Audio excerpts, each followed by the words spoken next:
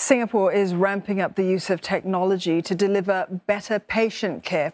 A new virtual workspace is set to be launched next year with the help of the Centre for Healthcare Innovation. Augmented reality will also play a bigger role in expanding the expertise of medical professionals.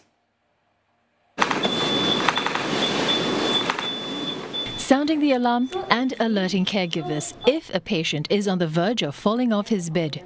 Innovations like this remote monitoring system and a robot that delivers medicine could help address issues like manpower constraints in the healthcare sector. Speaking at the closing ceremony of CHI Innovate, an annual event that brings healthcare partners together, Deputy Prime Minister Heng Keat stressed the need to use technology to reshape the industry. It is a continuous challenge to achieve a good balance between what some have called the iron triangle of healthcare: cost, accessibility, and quality. The key to overcoming the iron triangle is innovation.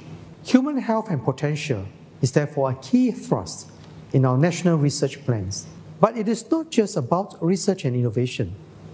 Just as important is the translation of innovation into impact. And that's where Centre for Healthcare Innovation's Reimagination Plaza, also known as CHIRP, comes in. It's a shared space which gathers industry players, government agencies, and even non-profit organizations. The aim is for them to tap digitalization to enhance healthcare.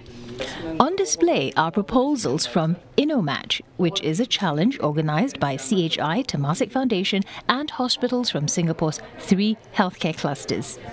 CHI says that this collaboration will create more robust solutions and deliver the right care. We will bring in consciously all the 3 clusters to participate. There will be funding for all the clusters, and that way the industry partners can work with any of the clusters, and we are committed for the solutions to scale across. So you wouldn't end up with a situation where it starts off in the National Healthcare Group and it cannot cross over to, let's say, another cluster and vice versa. Tan Tock Seng Hospital is one of the hospitals involved in the initiative. It will launch what it calls telepods. These will provide a physical space for clinicians to make it easier for them to conduct teleconsultations with patients. The telepods are set to begin operations next year.